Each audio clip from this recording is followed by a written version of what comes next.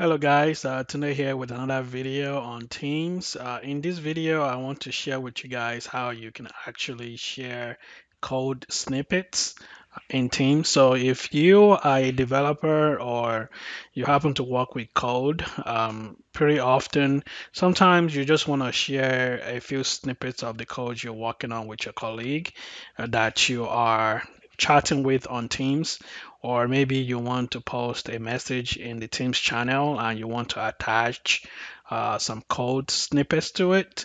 Uh, some people would just simply copy the code and paste it in the body like this and share it out. But this is not a very elegant way to do it. The best way to do it in Teams is to use this function right over here where it says code snippets. And you need to select the language that you want to share with, whether it's JavaScript, Java, JSON. There's a whole lot of different things here that it's supported.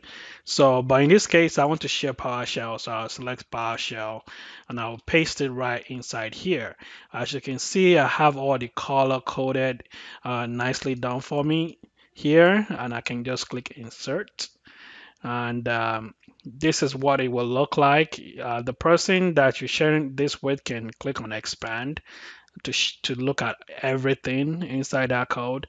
And I found this very useful anytime I'm chatting with somebody and I need to share a quick snippets of the code with them.